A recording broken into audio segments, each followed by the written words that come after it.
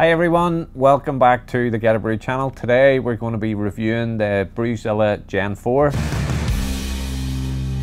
So manufactured by Kegland. One of the team here that builds the container orders of Kegland.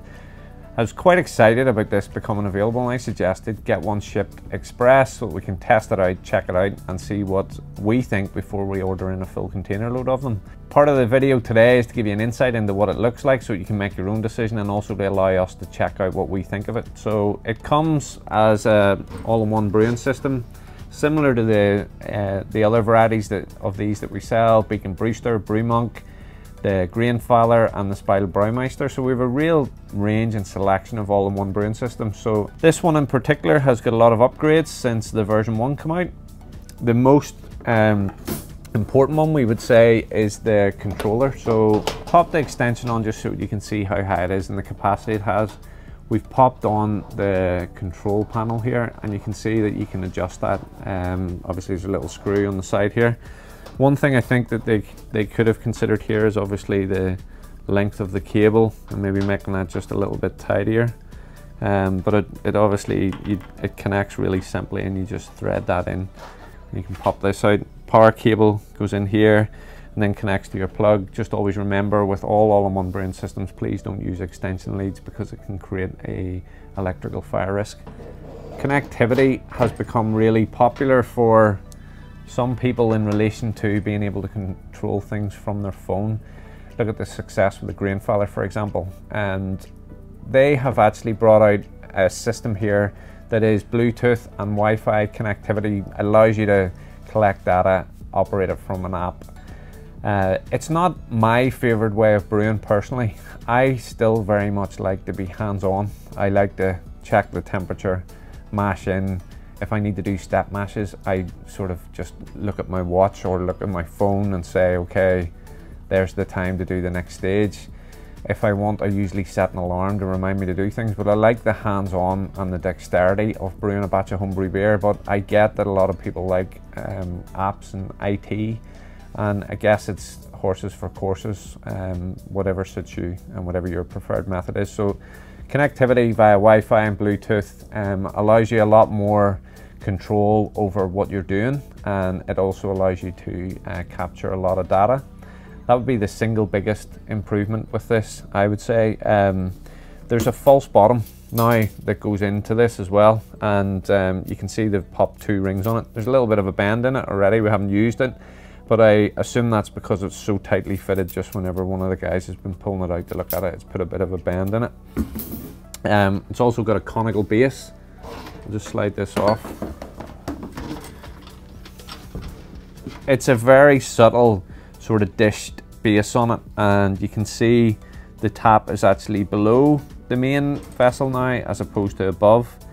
There is quite a bit of movement in that tap there, which I'm not 100% on, but I suppose I can see the idea of why they've placed it here as opposed to above. Actual dish on the base of this has the element beneath it, so you can see that obviously that's a change in relation to the previous models. Obviously the pump is in the base. I think you can actually easily see it. So we can see magnetic driven pump here, and obviously the silicone tubing, recirculation pipe along the side, and then cam lock fitting on the top. And obviously you have the ability to control flow then with the pipe with this, and this just pops in with the cam lock fitting here for recirculation purposes. So you can see that the cam lock's very easy to use, and then obviously you've got your silicone tubing that will pop on here as well. There's embossed graduation markers here. There is these little clips. One of the unique things that Kegland have offered in this particular version, the Generation 4, is the ability you can add an extender pipe to allow you to do larger boils, which will be sealed correctly here. And then again, they're going to have a larger basket that you can buy, so you can increase the volume quite dramatically as well. And if we look at the grain basket, so it is, the base of it is removable. You can see that that pops up and down. We can also see that they've added perforations to the base. Grainfather G40 did this as well recently in their upgrade, and you can see that they've added extra nodules to allow you to pull the grain basket out in stages. Obviously there's quite a bit of weight. It probably suits some people to be able to pull it out halfway, allow it to settle, drain off a little bit, and then pull it all the way out. The little handle just connects on here to allow you to be able to lift the grain basket out. Grain basket doesn't have a pipe running up the middle or anything anymore. Recirculation via you know, the cam lock fitting that goes on to the pump. So extract should be good. We're going to obviously run some further tests on it in relation to how it performs with a recipe. We just wanted to give you a bit of a overview and kind of unboxing type video to let you see the components yourself. Comes with a stainless steel immersion chiller. Now, doesn't come with the fittings to allow you to attach to the hose locks and things like that there. Again, it could be argued that copper cools a little bit quicker than stainless steel because of the conductivity, but it still comes with the chiller and the ability for you to obviously add all the attachments. UK plug and power supply. The ability to control the pump speed and the ability to control the power on the control panel as well is obviously a nice little upgrade from previous generations of the Brewzilla. So that is the Brewzilla very quickly looked at.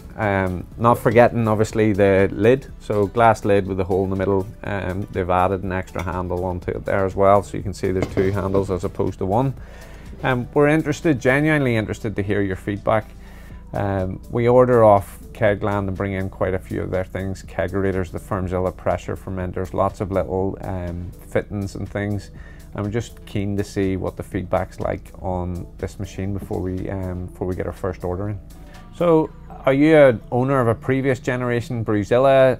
Are you keen on the upgrades? Have you enjoyed using one before? Is there anything else that you think they should be considering? We're keen to hear in the comments below. Are you interested in pre-ordering one?